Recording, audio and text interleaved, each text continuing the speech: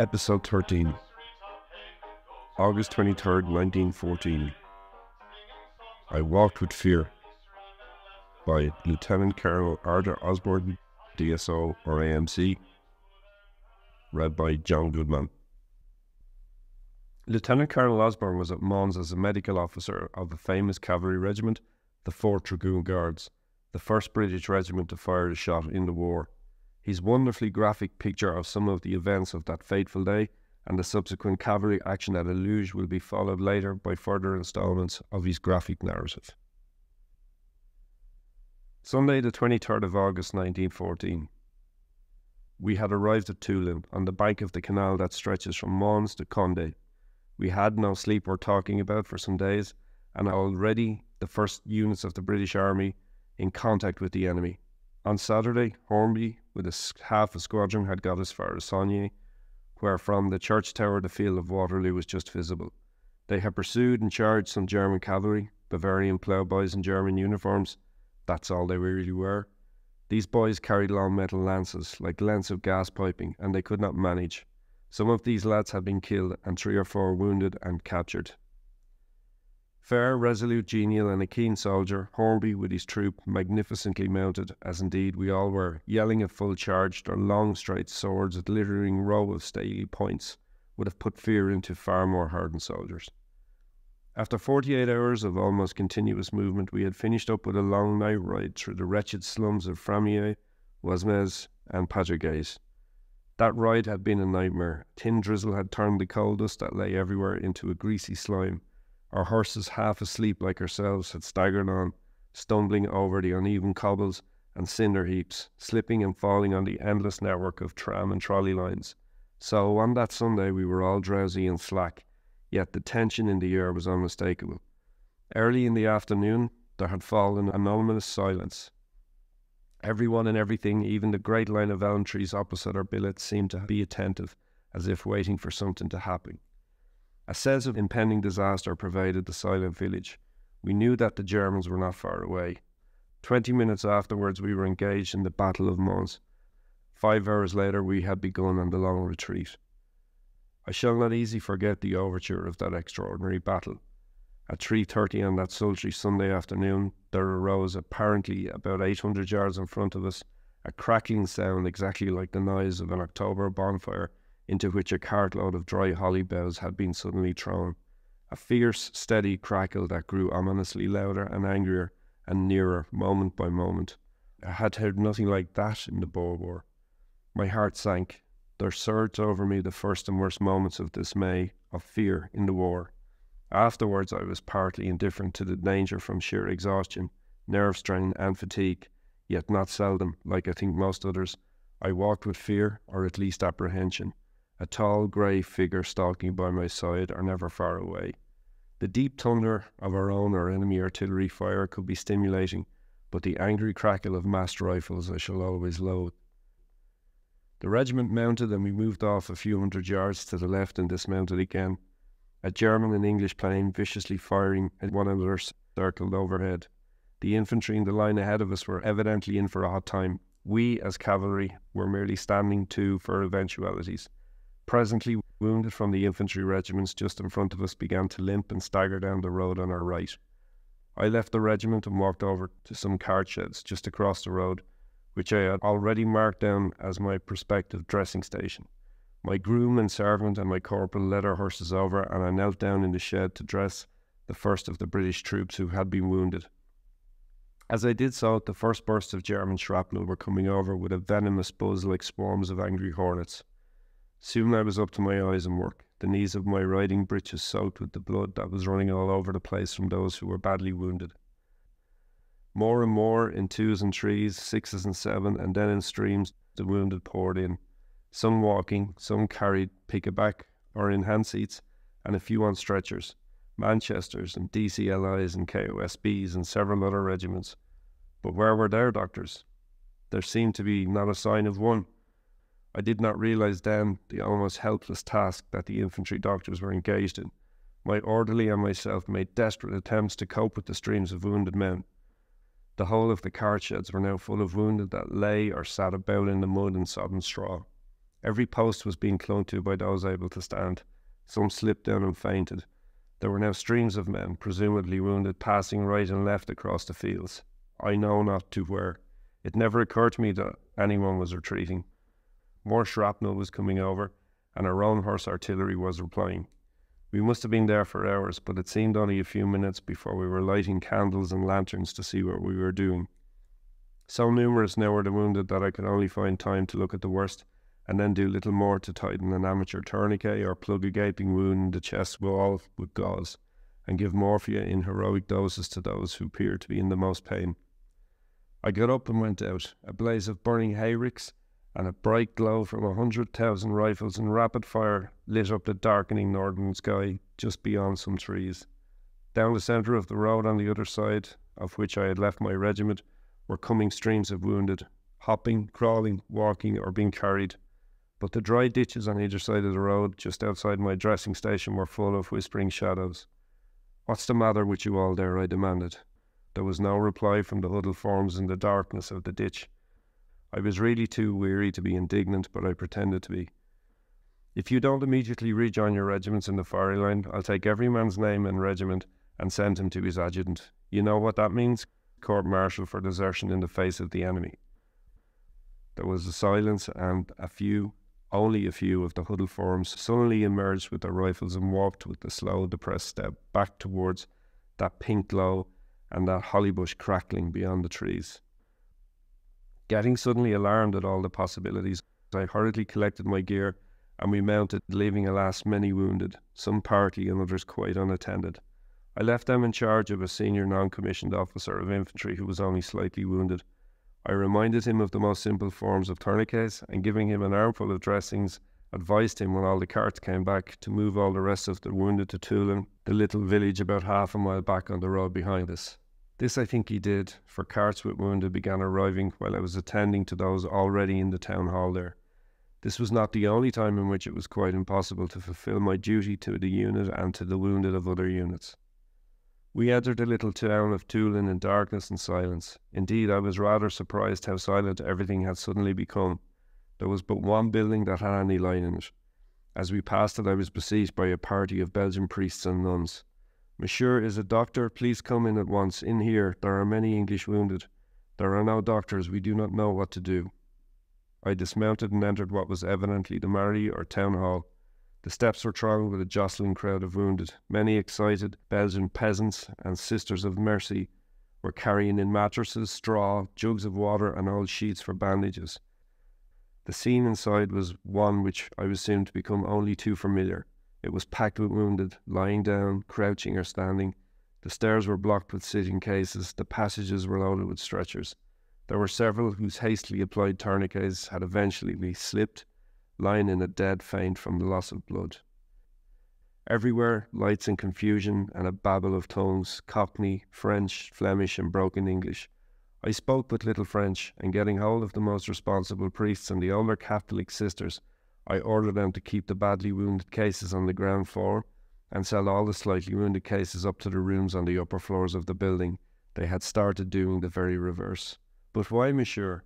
Because in case of fire, you will never get the stretcher cases down again in time if you carry them up those narrow stairs.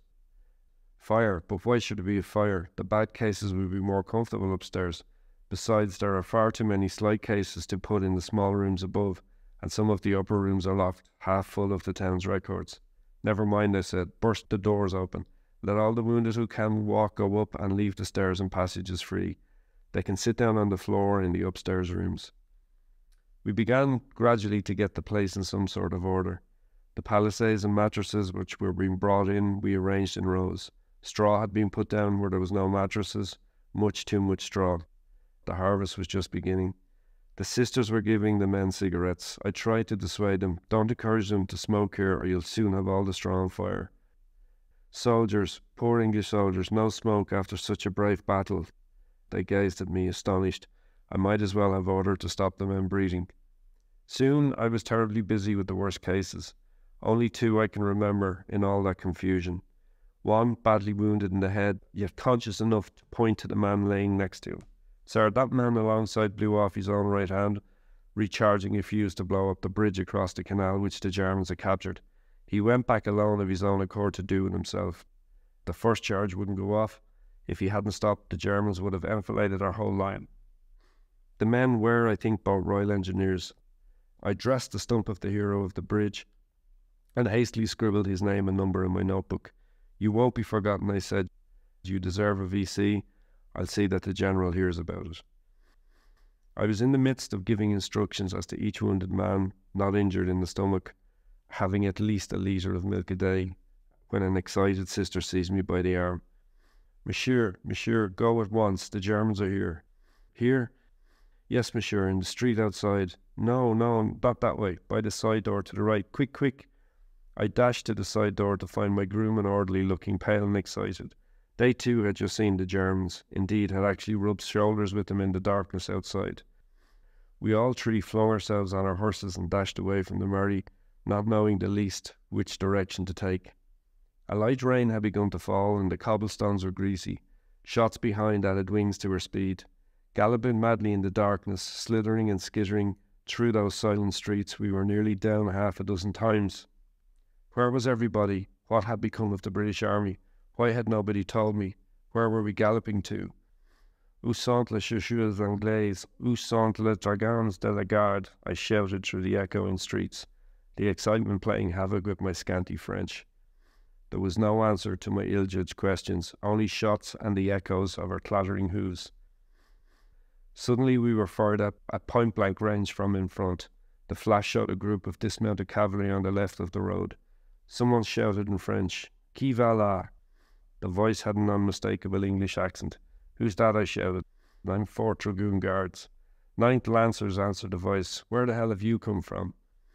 We had bumped into the rear troop of the rear guard of the 2nd Cavalry Brigade. Geoffrey Accord, I think it was, and his men who were guarding the railway crossing. There was a hurried explanation, and the sliding metal gate rolled back for us to cross the lines. I found my regiment half a mile back in a soaking cornfield, whose every sheaf drenched one as it touched it. No lights were to be shown, and it was almost out of the question to lie down, for the ground was sodden. We had only a few very light casualties in the regiment. Pat Fitzgerald, a machine gun commander, had his cheek slit open with a bullet. I sewed up the wound, several inches long by the screened light of a candle, and he and I crouched behind the sheaf. The road past the field was crowded with Belgian peasants and their children hurrying away in the dark. For a moment or two I watched the refugees, trying to think what on earth could be happening. It was unbelievable that any part of the British Army should have begun to retire in the first few hours of Armageddon. Would not some of us be court-martialed? The Army and Navy had for years been looking forward in confidence to a sharp, decisive scrap with Germany. In the naval wardrooms I had visited and the military messes I had lived in, conversation constantly returned to that subject. We had all cheerfully been assured of victory, prepared to the last rangefinder, prepared to the last gaiter button. And now? Presently, a bright light flared up behind us. Some of the refugees turned, their white faces lit by the glare. "What's that?" I asked. "It must be the town hall, monsieur. It's the only building of that size in Toulon." So the expected had happened. I've always had a horror of fires, especially in hospitals. I thought of that crowded building with so many nearly helpless men and confused and frightened priests and sisters, of the suffocating blaze and smoke from the damp straw, khaki clothing and mattresses. How ghastly! But with all those men smoking, it needed no prophet to foresee what was almost a certainty. And my VC hero, too weak from loss of blood from that jagged stump to walk, poor devil. He had looked his way to the sheet. Was he at that moment being burnt alive? I fumbled for my notebook. At least this gallant soldier should have a posthumous honour. His mother and his relations, his corps and his country, should know of his self-sacrifice. My notebook was gone. I had it in my hand when the sister warned me. That panic-stricken dash from the town hall, the mad ride over those greasy cobblestones, accounted only too easy for the loss. Should any Royal Engineer who fought near Toulon that night read these lines, possibly even now the man's name might be discovered. Perhaps he has already been posthumously honoured, or at best of all, possibly he escaped from that blazing building and was cared for by the enemy. As I learned afterwards, the Germans, all things considered, devoted great care and skill, sometimes even were very kind to our wounded. Gradually our men were being pressed back to the outskirts of Elouges. It's August 24th. It's hard to describe clearly what happened, or just when and where the trouble began. But as it concerns one of the most famous incidents from the retreat of Mons, it may be worthwhile to make some attempt, though I was but a puzzled spectator, not an actor. The difficulty in giving a clear account was increased by the confusing nature of the country. Within a radius of about 3,000 yards of Elouges and of one other lay at least 6 little villages: Angers, Angegros, Augerenay, Montenay, Onzenay, and Viries. Similar in size, each situated in a little valley, their names having to English ears a similar sound. Outside each village, and as alike as 2 peas, were one or more little cemeteries surrounded with brick walls. In or near this area, strange to us on that eventful morning, dotted as it was with conical slag heaps about 60 feet high, and intersected with many sunken roads, railways and trolley lines, no fewer than 3 brigades or 27 squadrons of our cavalry were active between 8 a.m. and noon, in addition to several battalions of infantry and many artillery units. If my account of what I saw appears confused, this must be my only excuse. It must have been about 11 a.m. when the brigade turned about at the shrine and rode back through the 2 villages toward the small cemetery of Viries. The brigade halted twice. Artillery fire had begun on our right. This I suppose to be our guns on the hillside to the south and east of us. Then heavy firing began from the German line, that is, to the north and east, and also on our left. Some, not very much, shrapnel was coming over. I had the impression that an important move was about to take place, and as my position in an action should be alongside my own colonel, who was on ahead, I decided to overtake him. I saw him and a few of his staff turn up to the right and then halt. The remainder of the regiment, all 3 squadrons as I thought, turned to the left towards the Germans. I missed my groom and stopped for a moment to look for him. Then a squadron of the 9th, who had just got in front of me, turned about, and I had perforce, because of the narrowness of the lane, to turn about with them. They turned down to the right between 2 walls, and there they halted facing the Germans. I turned about again, intending to rejoin the headquarters of my own regiment. Instead of overtaking them, I found myself with some of the 18 hussars, riding up a slope above some railway lines towards our field, and horse batteries were halted. The firing had become much heavier. Some of the cavalry were riding towards the railway lines between us and the Germans, making apparently for the tall brick building, a sugar factory. A perfect hurricane of shelling began. Then the whole scene was blotted out in smoke and dust. Like most of the others, I had heard no orders, did not know a charge was taking place. I don't think anyone except those taking part in it did, and many of them told me afterwards they thought it was only a reconnaissance. The noise was now terrific. Shells were bursting higher up the hill. Some seemed to be skimming just overhead. With 2 mounted signallers and a man of the 18th Hussars, I rode in between 2 walls close to a cemetery where we sheltered. The broad slope of the hill above and behind to the south of us was now one white cloud of bursting shell. Then some of the 9th and 18th came galloping past us excitedly. Everybody seemed to be shouting, though the din was so deafening that we could not hear what they said. But with the signallers I followed some of them, only to find myself again in one of the villages we had passed through nearly an hour before. It must then have been about 11:30 a.m. The hussar, an officer's servant, had followed after us. He and I rode up to the hilltop crowned by the little shrine at the fork of the roads. The artillery fire all around was very heavy. I could see troops moving down below me, across our front, but whether English or German I could not be certain. Probably the Cheshires are part of our 19th Brigade. Unaware that my regiment, and indeed the whole brigade, were dispersed and disorganised, temporarily non-existent, I started off again to find them. Only by piecing together the conflicting accounts and experience of survivors did I manage during the next week to get a hazy idea of the day's events. At 10 a.m, the 2nd Cavalry Brigade, 16 or 1700 officers and men, dragoons, lancers and hussars, had been practically intact, yet before noon it was so broken and scattered as to be for the time being non-existent. By 7 o'clock that evening, about 200 men and a few officers had arrived in Vergenay-le-Petit, believing themselves to be the only survivors. Whole batteries of horse and field artillery had apparently been exterminated. One account was that General Delisle, hearing that the 5th Infantry Division on our right was in difficulties and trying to extricate itself from the German attack, had placed his brigade at the disposal of the GOC. To delay the advance of the Germans on our retreating infantry and prevent the capture of our field batteries, our brigade was to make some sort of demonstration in force. This was to be preceded by a reconnaissance of the ground by 2 troops of the 18th Hussars or the 9th Lancers. Either the orders were confused or confusing, or the general's commands were given direct to the troops and squadrons concerned. Always a fatal mistake, instead of being passed as they should have been through the regimental commanders. At all events, the 2 troops sent out to reconnoitre had been followed by practically the whole brigade. The Germans, seeing a comparatively large mass of cavalry suddenly let loose and galloping towards them, got a bad attack of nerves.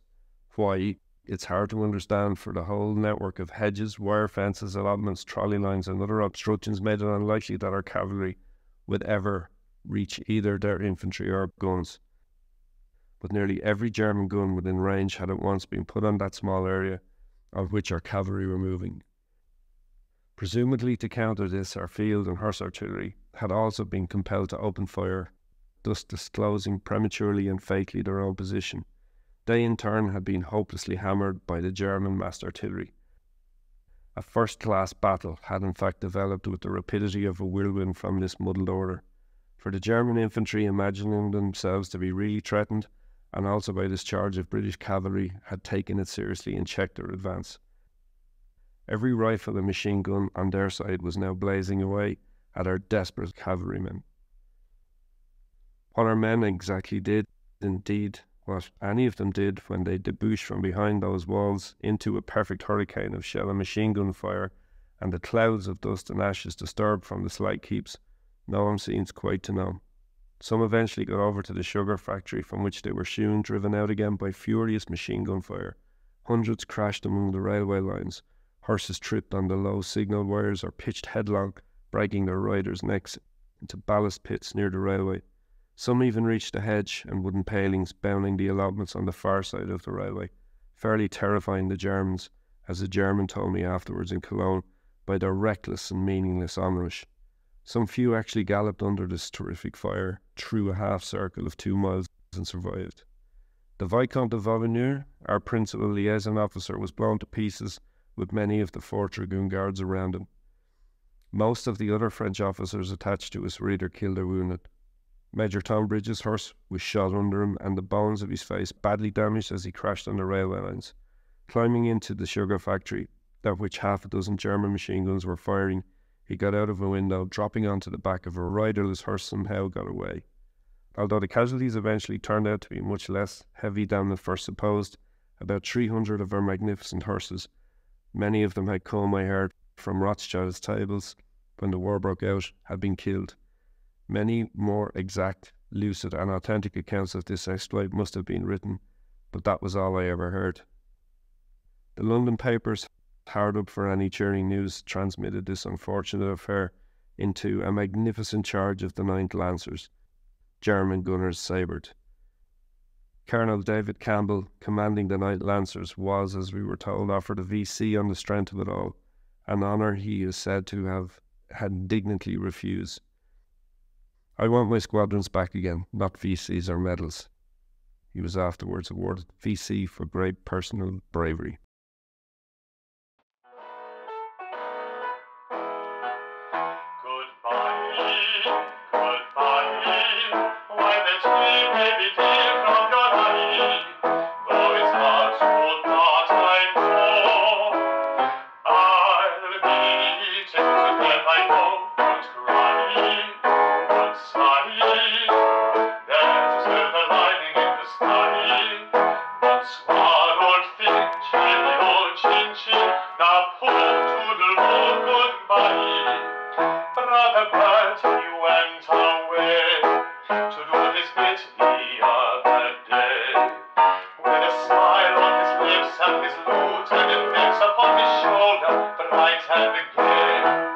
As the train moved out, he said,